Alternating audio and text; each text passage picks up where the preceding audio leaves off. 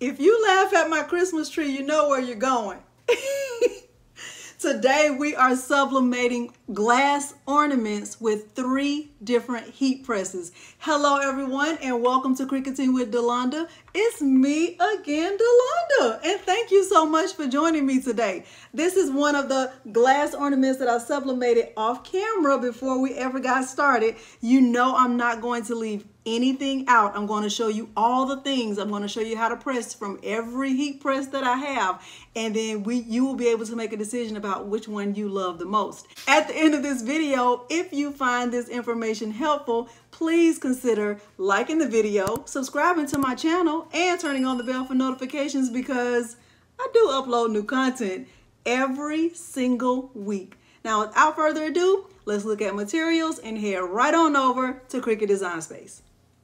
The materials I'm going to use for this project include my Cricut Maker, heat-resistant gloves, a green standard grip mat, heat-resistant tape.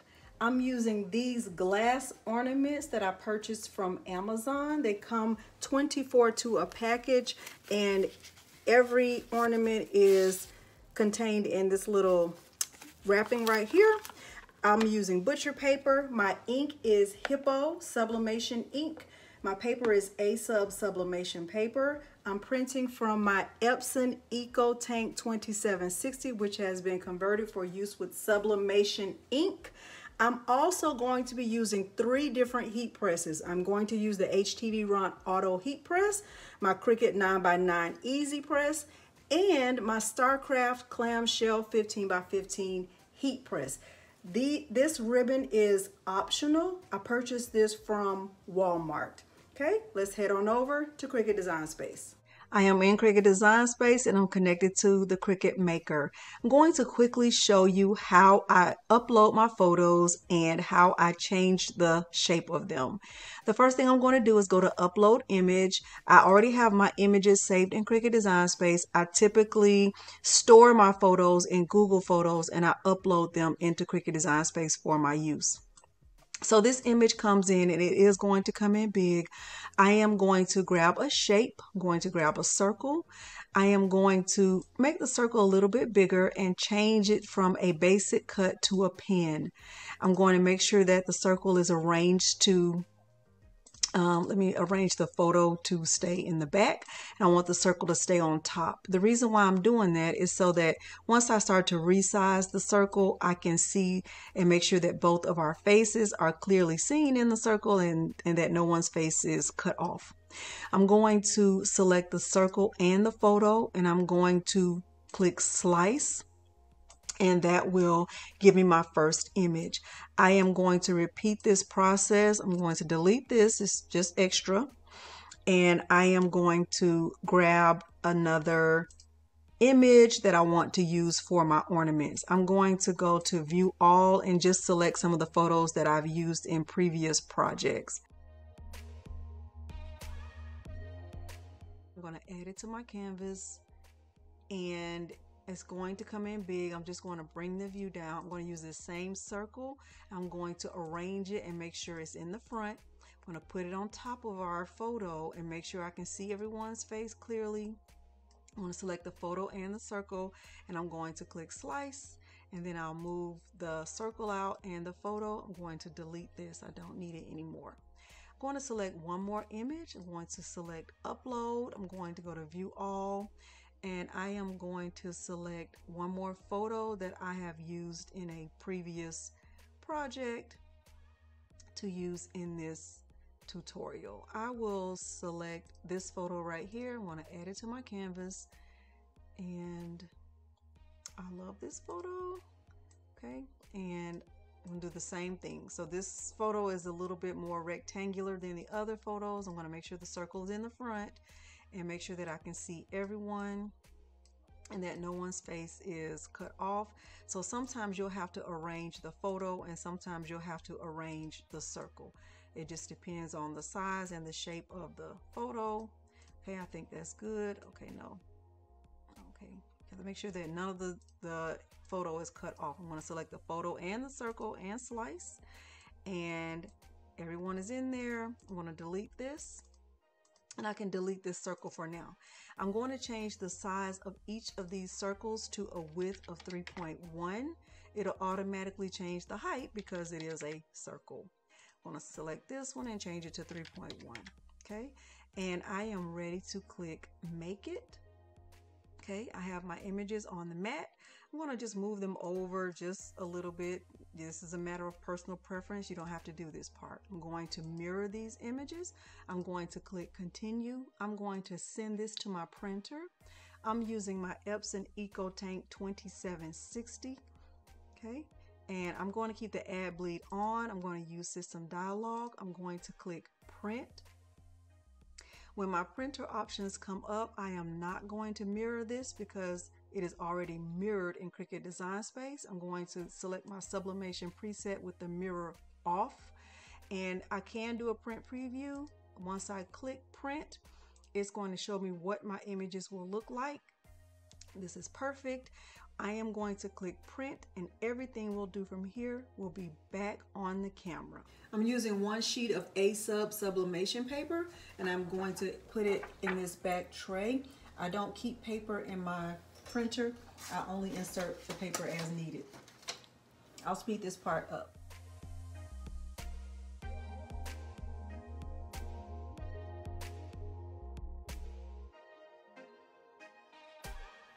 I have my printed image, and as always, I'm going to let it sit here on the heat plate. I have the HTVRONT heated up 360 degrees for 99 seconds. I have not found a way to increase the amount of seconds, so we're going to go with that. I'm going to let this sit here for about a minute or so. I always do that. I do not skip this step. I have the images prepared on my mat.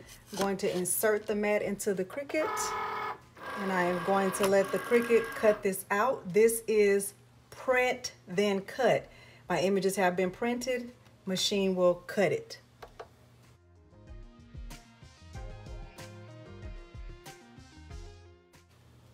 Going to unload my mat. I'm going to peel the sheet away, and I can see that my circles have been cut out. Let's go back over to the HTVRONT and get one of these pressed. I have my blank right here, and I have some heat resistant tape on my fingers. I am going to place the image face down on the frosted side of the ornament. So there's a shinier side, a glass side, and then there's a frosted side. And I learned the trial and error way that the image goes on the frosted side. Now I am going to place a sheet of butcher paper on my tray, on my plate, and it's important to note that the recommended setting for this is 360 degrees for 4 minutes or 240 seconds. So since this heat press only goes up to 99 seconds, I'm going to have to press it and then set it again. Okay, so we will see how this works, because the only way to know is to know. And then we'll try it from our Cricut EasyPress and see if there's a difference. And we'll try this also from the 15 by 15 clamshell. And that will help you make an informed decision. I'm just adding 2 pieces of tape. I'm going to add a piece of butcher paper on top. So I have butcher paper, the ornament with the shiny side face down, the image taped down, and a piece of butcher paper on top of that. I'm going to press this in. I do not have it on auto. I'm going to press the R and let this start sublimating. Now I'm going to press it again for 99 seconds.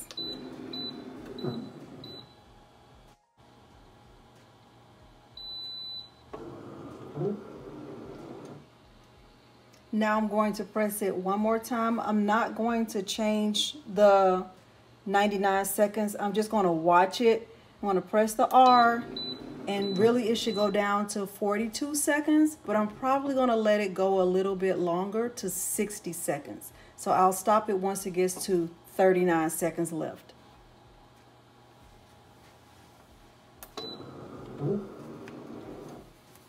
I have my heat resistant gloves. I'm sure this is going to be hot because it's glass, going to pull this out and hope that I did not get any ghosting because of that lifting and going back down.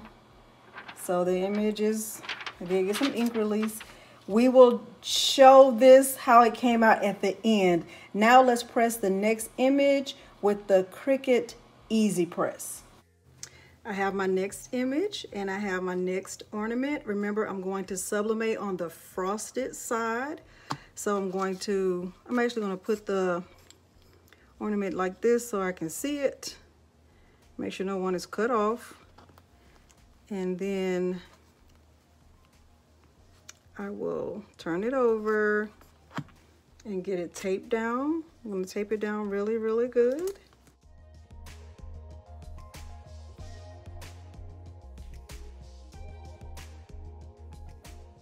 All of the pressure is determined by you.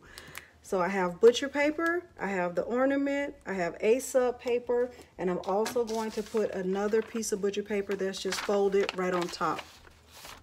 The EasyPress does go up to more than 240 seconds. It goes above 400 seconds. So I have 375 degrees, 240 seconds, and I am going to give this heavy pressure.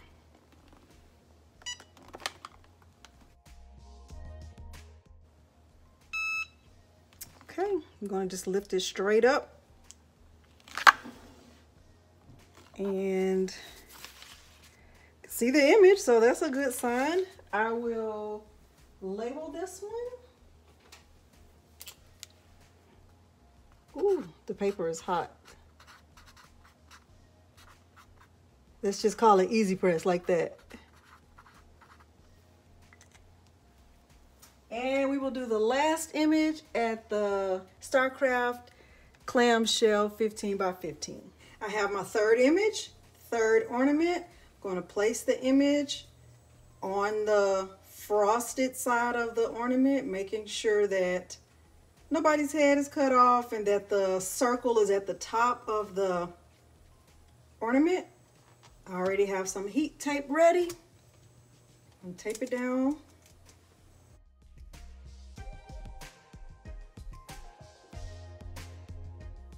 And I'm going to place butcher paper on top.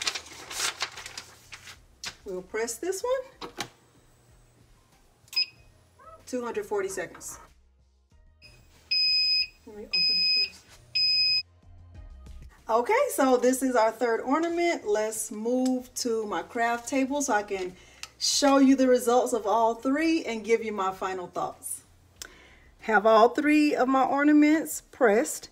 Let's unveil them in the order that I pressed them. So I did the HTVRONT first. Let's see. This is completely cooled down.